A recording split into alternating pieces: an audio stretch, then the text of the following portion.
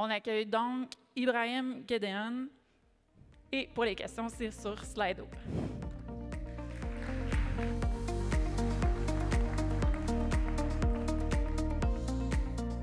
Bonjour et merci. Thank you very much. I was planning to speak in French, but I feel maybe I should communicate first and I'll answer in French. So you were talking about 6G. We really have no imagination, do we? 1G, 2G, 3G, 4G, 5G. So it sounds like there's a bit of a mental handicap on anything to do with marketing, right? So when they asked me to give a little bit of a talk about what we're doing with quantum, as usual, engineers, what is the first thing they do? They look at all the stuff they know about the topic, right? And then we want to complicate it so much to show you how smart we are. Like, oh my God, I can tell them about qubits and how we cool them, and then none of you guys care, correct? So I decided to take a bit of a different approach in terms of what quantum means to potentially a service provider like TELUS, similar to what you talked about in terms of the services we would do, but more importantly, why we would care about something and where would we invest, right? Like, it's not just about press releases, because we seem to get one a day on how innovative Canadians are. And I was chatting outside with our colleagues from Numana. Most of the things I buy are from vendors outside Canada, which is unfortunate, right? So let's see if we can make a change, at least on the quantum side with that. So you guys do know that we're like 40 years old on this, right? I can't see much, but I mean, like, you do know it's 40 years old, right? Like, it's not that new. It's very sexy, but it's not new, right? Like, we know that. And it took 20 years to make the first quantum computer, right? And then Canada had the vision with Mike Lazaridis to say, oh, maybe we should start a quantum institute. That was in 2002. And now we're looking at doing a testbed, among other things. So if you are TELUS, it could be another telco. I think we're a bit better than all of them, of course. But for everybody there who's a client of ours, thank you. For the rest, I'm sorry you can't experience the fantastic service, but it's okay. It's good for competition. The reason I put this chart is not to show you I can Google something, but it's a very simple answer. You've noticed that every 20 years we have something. Now is the next 20 years. So one, are you not surprised that it took a while to get us where we are? Like, usually if something takes 20 years, the next big disruption is 15 or 10, then the one after it is 10. But here it seems we're doing an increment of 20. So the reason I put this up to say is, even if we're wrong and it's not accelerating, the time is now to do something about this, right? So this is the right time to see what we can do with quantum since the 80s. Is this the next big thing to be done? And I'll talk a bit about the applications. This chart is something that, as engineers, we came up with. You know, we're all happy in our devices, right? Like, how much bandwidth do we all get? How much bandwidth do you guys get? 300 meg, 400 meg? Like with 5G, you'll be getting a gig or 2 gigs. Great. How much do you have at home? Like, we don't provide home services within the Montreal area, but if you live in Alberta, and you're welcome to come over, it's not that cold. We have very warm hearts. But you get anywhere from a gig to 10, depending on what you're trying to do. May I ask you one small question? So when you get attacked today as an infrastructure, these people don't forget, when we have so much bandwidth, you're getting attacked with a gig or 10 gigabits per second. So the bigger the pipe, the more dangerous the threat. So that's why I have it here. And I need to take a bit of a sidetrack comment. I'm a bit disappointed with all the quantum professionals, because we tried for the longest time to talk about the opportunity of faster compute, correct? You can do this much faster. You can help with DNA. You can help with all that scientific stuff. We could get the coronavirus within 3 days instead of 3 months. But we as humans don't care if we don't see where the money's being made. So we're finding everybody loves quantum now because, oh my God, if I get hacked, how am I quantum safe? So we're trying the angle of the threats, which is working. So, but for us, there's a real reality. When you have so much bandwidth and you are connected globally, then being hacked makes it more like 10x worse or 100x worse. So that's one critical. The infrastructure needs to be protected. You need the right algorithms, and you guys know how serious that is. More so for the reliability and the redundancy. We were chatting outside about how undigital we are. Did you remember COVID? Like, we still are in COVID, right? But we're kind of coming out, correct? I live in Alberta, where our Premier, Donald Trump, is happy that COVID doesn't exist. So it was good for me. Like, I would phone my parents here, and they'd say, oh, my God, we're locked down. But it's only 6 weeks this time. And I'd feel guilty because I'd be munching on my chicken wings and having my beer at the restaurant. So, but did you not notice that everything was call a phone number? Now, the reason I'm mentioning this is now that we're not calling a phone number and we're digital, do you not want to be protected at multiple levels? So it's not just being hacked. It's the fact when you're hacked and how you're hacked, it's deadly.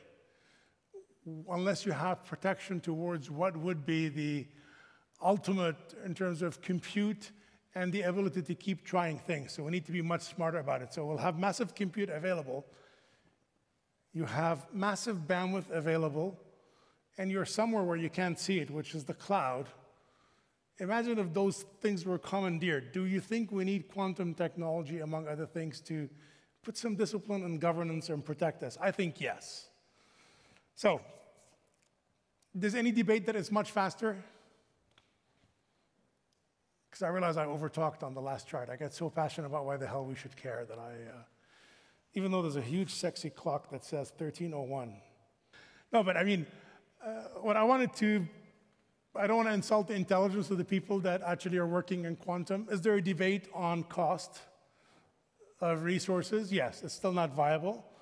If you look at what we're doing in terms of being able to solve, it is not an order of magnitude better. And the reason I have this, just for Shor's algorithm, is to look at you're talking about trillions of years and seconds. So it's not like it's 10x, it's something we can't fathom. So think of everything we're trying to do, on-demand traffic analysis, flight controls, how smart your car is. These are all applications we don't think of. We just think of banking, which I'm going to talk about in a second, and we think of how fast we can solve things. But think about all these things in your everyday life. Things like as simple as MRIs will be like 5–10 minutes long, right? You don't need to get that analysis. Who's had an MRI lately? Did you enjoy that 30 minutes of shit going in your ears? And then they give you, would you like classical music so you can hear the noise while you're listening to classical music? I didn't quite understand that. But anyway, so I put that up so you can understand what it is. What are the use cases we have? So this is a viable business. So Telus made an investment in a small company in Australia. Quantum key exchange, right? So we all exchange keys. We have entitlements, passwords. Where's Francois in here? But, well, he's one of 3 Francois that I met today. But if you look at the work DIAC's doing in Quebec's taking a massive charge, nationally and globally, I hope, on identity.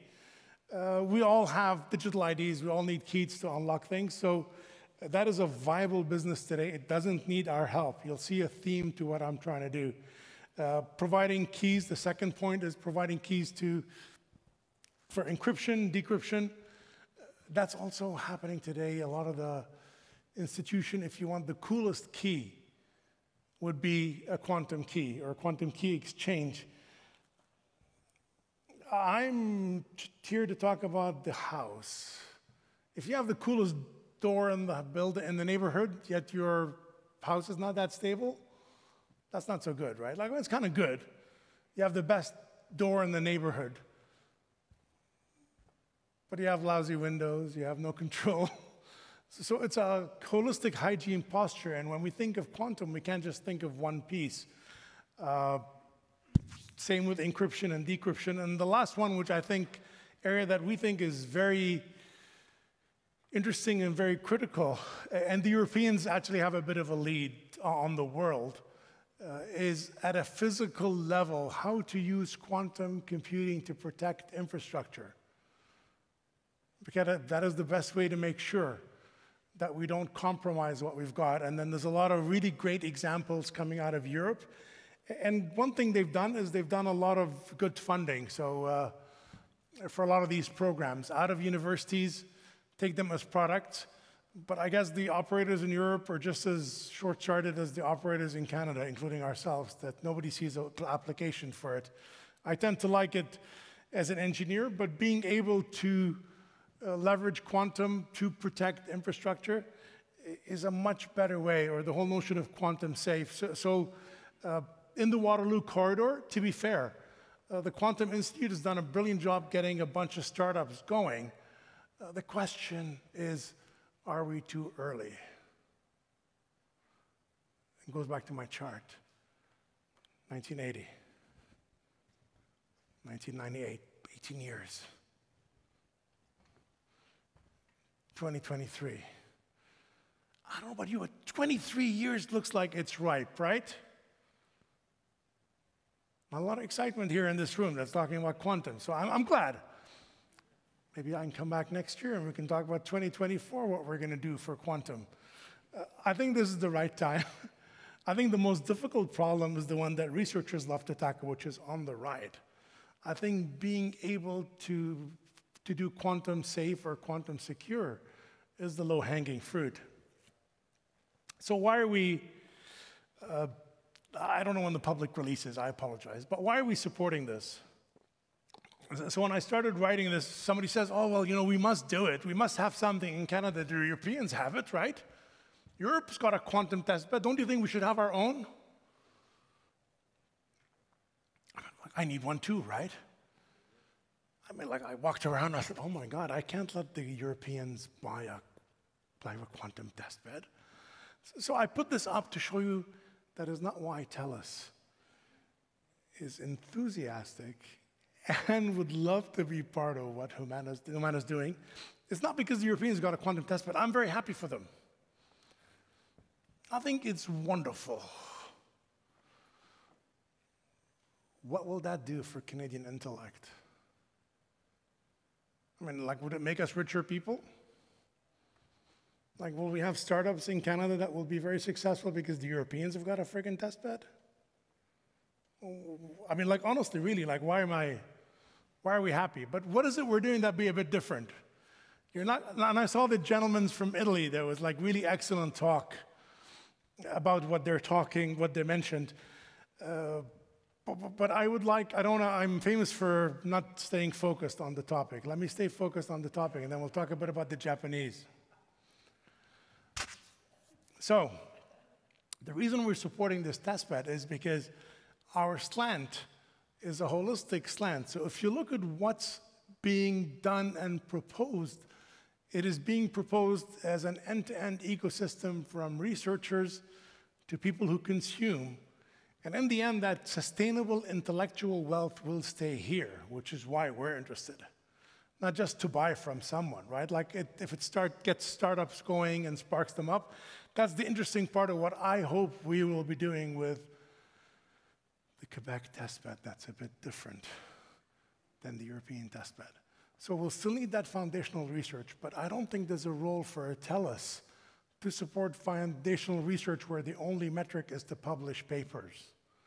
I think we have a responsibility to work on something which would generate sustainable wealth for the country, and whoever is the operator working to support this will eventually make more money than the others, which I love doing. So that is why we're really excited about what's happening here and the fact that we call it the Quebec Quantum Testbed, but actually it's industry coming together to manifest use cases. And I want to go back one chart. It is not about stuff that exists, at least not our interest point of view, right? It's about looking at a digital society and what it means to these aspects and where that quantum testbed, that's why we're excited about this. I had to put a bit of a dig, and somebody says, why do you want this chart up? It's a TELUS advertisement. It's not a TELUS advertisement.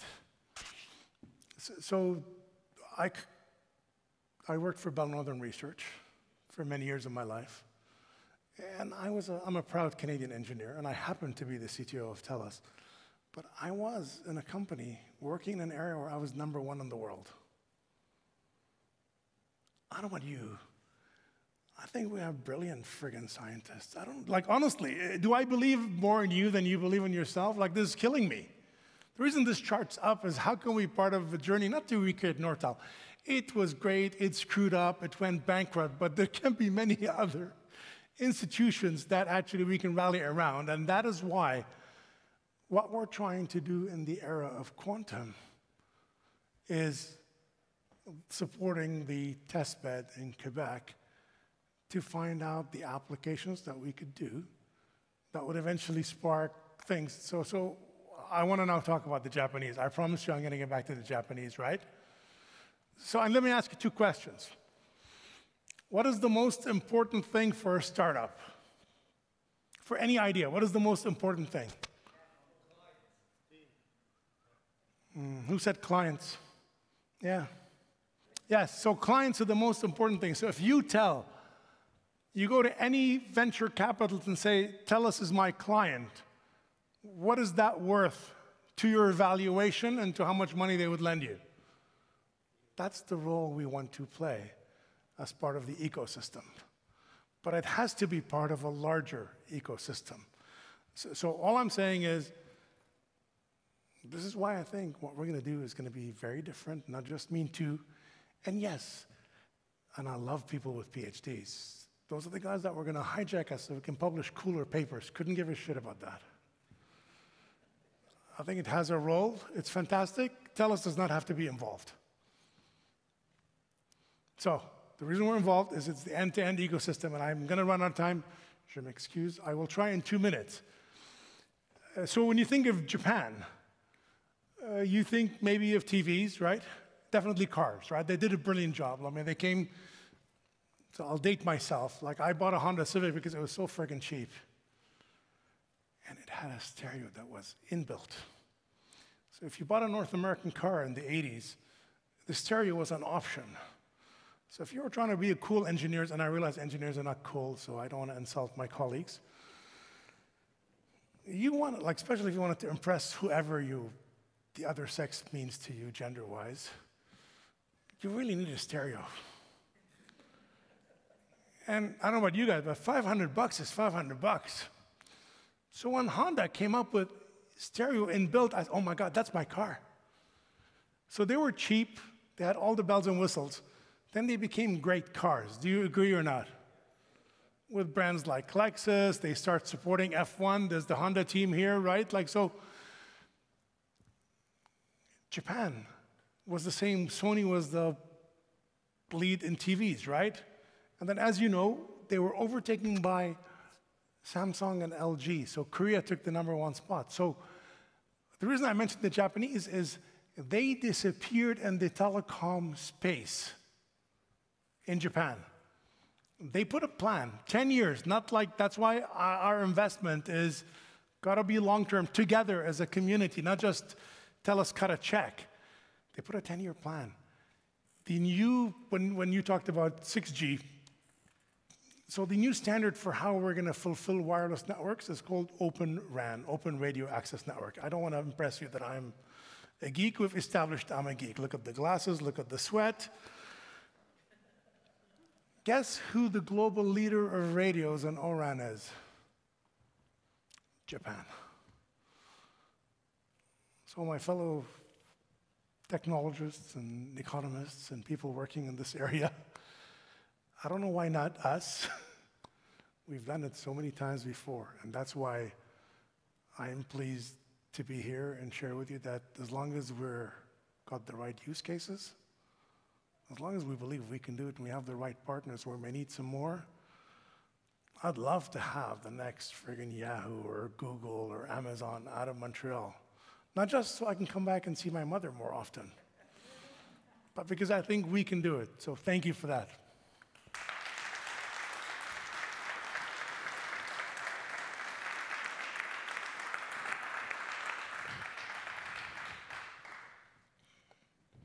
vous avez des questions, il y en a juste une en ce moment, fait qu'on va avoir du temps. S'il n'y a pas de questions, je ne suis pas insulté. OK. I'm going to have more water.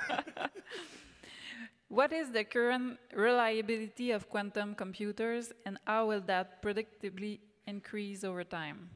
Thank you. So it's on two levels. One is the actual reliability, as you know, due to heat and a bunch of number of areas. And the other one, it's not the computational reliability, it's the reliability of being able to interpret. So I think there's a cost piece that doesn't seem to be coming down fast enough to enable. So if you look at it, and so we don't predict till 2025. Not for us to have it in our home, but to be able to look at the cost equation. And the heat is related to how many qubits you have. So one of the challenges is it's become more of an ego and more of a national ego, like it's the Chinese versus the Americans. So when we're looking at quantum computers per se on that aspect, we think something around 2025 we'll start seeing an emergence whereby it'll be put to use on the industrial scale versus just what's happening now in terms of researchers and clandestine operations. You say there were two most important things for startup. What was the second? She's reminding me of my CEO. He's a brilliant man, but you can never mention anything to him. He never forgets it. No, so Georges, en fait. No, so I said the most important, two very important things. One is clients. And the other one, I think somebody else mentioned, is the right team to deliver. Because the right team is not just the technologists and the engineers around, but it's people who actually have linkage with that customer so they can grow the roadmap. And if you notice, I never mentioned money once. Like, it's really important, but if you have those two things, you have the right team, and you have a client, money's there. Like the first thing a venture capitalist does, they talk about the space, and then they talk about the management team. So like if I look at our investments as Telus, if I'm buying your company, the first thing I do is I have your profile, your team's profile, and then I say, okay, well, and then based on your rating, that actually pushes the valuation of the company up. But customers still very important. Yeah, of course. Do you think we could synergize quantum computing and all the ML experts in Quebec?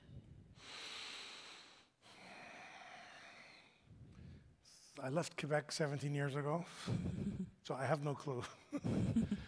but I think, judging from the way we have expertise spread out the country, the answer is no. I think it's much easier to try to get the people you want and get the ecosystem. Because we're human, right? Like, we don't all want to do what everybody else does, right? I know about myself. Like, I mean, you can disagree with me, but we're not sheep, and that's be the issue. Unless the government is willing to print out money, which is a different case. The tech industry in the US is now laying off because they hired too many too soon last year. What do you think will happen in Quebec and Canada? Just speaking about tech in general, like we lost most of our engineers or most of our technologists are going to US-based companies that are opening in Canada. So one thing about COVID is you can work anywhere. Like we have people working in Ireland for BMO. I don't know if you guys know that, but like that's part of the new practice. So I haven't seen an issue with hiring too fast. I think we can't find the right skill set is more like it. So we haven't seen that at all. And I think at least on technology in Quebec and the rest of Canada, people love our educational system, and you have a 20 to 30% discount on the US dollar. And we have inbuilt Medicare, so the company doesn't have to worry about it. This is a heaven for hiring technology. So if you have siblings, partners, kids in the space, I'd encourage them to continue in it. I think it's going to become more difficult for Canadian enterprise to hire top Canadian talent. And we cannot compete with the US prices because they make their money out of the US. So I don't know if you're seeing it or not, but if you had a private, there was a CIO Council report that to tell us as part of that, that talks a lot about there's a 30 to 50% markup, which is something that we can't afford. So we have to be selective and find out alternate ways to keep growing our talent pool. Okay. How do you see the role of quantum in future networks such as 6G? Brilliant. You know, you waited till the kind of last question to get me the one that I really love so much. Thank you. So we envision there's going to be a fundamental, so 6G, do you guys know what 6G is, at least now, what the geeks think it is? Like, do you have an idea, or shall I explain? May I take 2 milliseconds to tell you what 6G is? Okay, so now, you know, you work on your spectrum, so we all have 5G phones. Well, you have great 5G, if you would tell us. How's that for marketing? But the 6G phones, so you use frequencies that are up to what we call mid-band, which is 6 gigahertz. Canada is one of the last countries in the world to auction the spectrum of what they call millimeter waves, which goes up to 100 gigahertz. So 6G is about opening it up to what they call terahertz, so 300 gigahertz plus. You really shouldn't care. But what it is as a user, it would do two things. You would be able to get bandwidth speeds of up to 10 gig or 20 gig. You might not care. But for now, that's the envisioned part, along with, so you think of the highway between Montreal and Quebec, right, to relate. Or actually, I spent so many years of my life living in Ottawa, so it's one of the most boring drives is Ottawa-Montreal. I don't know if you agree or not, but I think it's a very boring drive. Straight line, you could kill yourself and still nobody would know because it's like the car is going. If you look at that road, have you ever envisioned brilliant coverage? And please work with me. So who's got a Tesla today? Who bought a car in the last 2 years?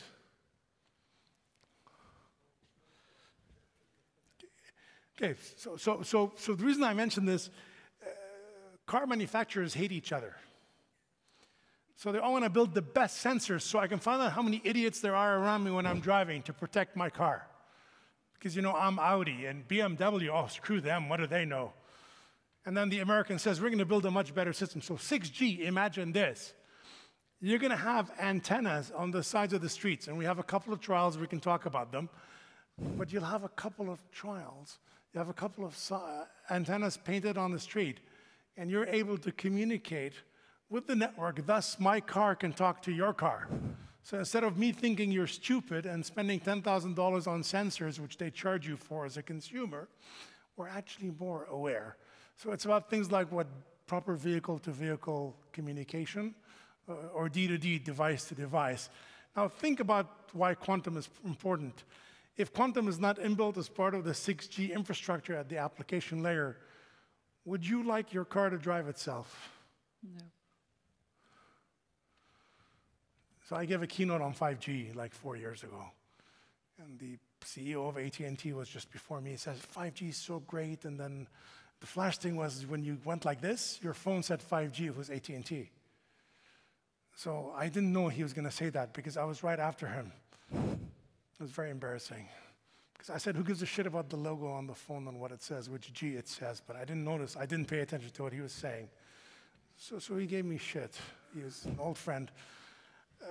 But the reason I mention it is they were talking about people performing surgeries on you. Like, I would love to try everything technical. I have a sous vide. Like, whoever thought of boiling friggin' meat that would taste good? I did that. The two of us. Me and the young lady up front. So I'll try everything, but there's no friggin' way somebody 10,000 kilometers is going to do any kind of surgery on me. Maybe they can do an inspection if I got a rash or something from far away. So 6G is about to make it more close. Capture not your digital you, but capture your virtual you and then transport it. So a bit more bandwidth, a bit smarter bandwidth, and affordable. So the all the telcos are fighting to do 6G work. We're monitoring. We're looking at 2030 for something meaningful. I think you mentioned that. There is a 6G positioning paper that will come out next year for those interested.